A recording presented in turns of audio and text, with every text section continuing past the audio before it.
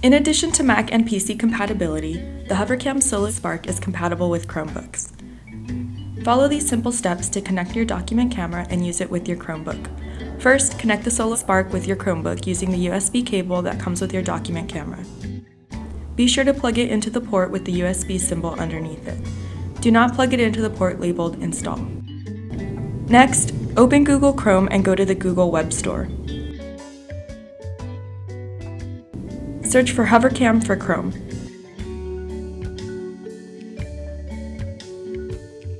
Once you've found it, click Add to Chrome.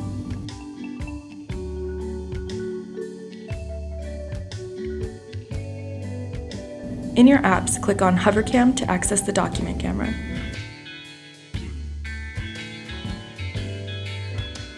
It will ask you where you want to save your recordings and photos. Select a folder and click Open.